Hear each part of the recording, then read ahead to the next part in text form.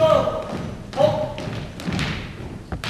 it's a long, long year, and kids put a lot of extra effort into it, a lot of time, a lot of sweat, and they come here on these weekends and they perform, and you can see the fruits of all that labor. It's pretty exciting, pretty good stuff.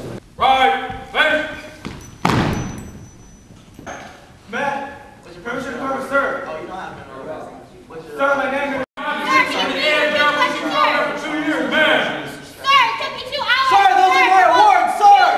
We start as early as September.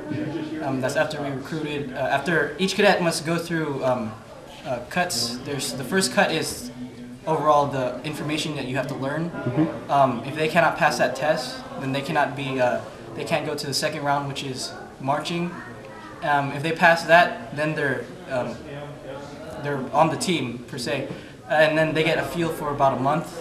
So some people drop out because they can't handle the morning times, or either the pressure that they're given. But in the end, it's about 2 to 3 months where we learn our exhibition. And by December, we're ready to go out there and give it our all. Ready. Reset. On.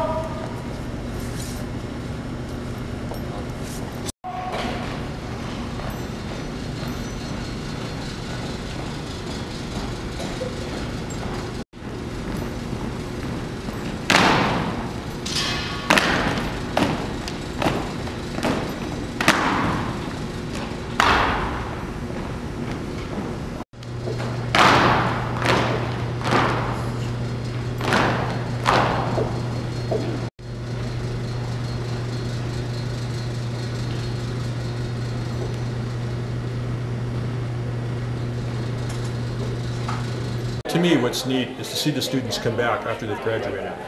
Because to them, they finally realize or recognize where the citizenship comes in, positive attitudes, how to deal with the public, you know, how to deal group dynamics versus the individual. That's where you see the positive aspect of it.